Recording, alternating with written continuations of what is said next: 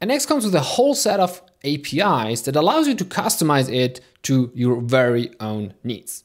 Today we're going to look at how to leverage NX plugins to use their generators to automate our workspace locally.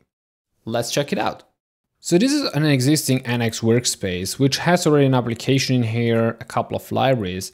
And I also went ahead already to set up such a local plugin. And you do that by just installing the Narwhal NX plugin package. And once you have that package, ideally you have NX console installed such that you can just go ahead and then generate such a new plugin. Now this plugin here consists of two main files that are basically the most interesting pieces here, which is the executors file, which shows all the potential executors that could be hosted by this plugin, and the generators, which is what we are interested in.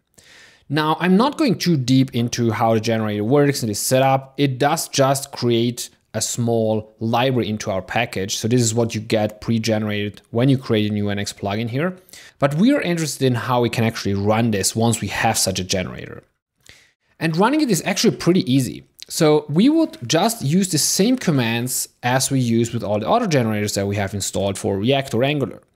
So that is npx nx, then g, which stands for generator. Then we have the actual scope of the plugin that we want to run. And in our case, if you go to the package.json, this would be my org workspace extensions.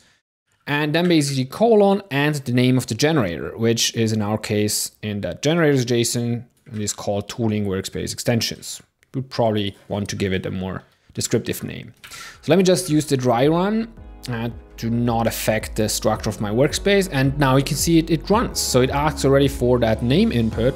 So let me just do my demo. And then you can see it would create such a library, which is the default implementation of the generator here. Hope this was helpful. See you in the next one.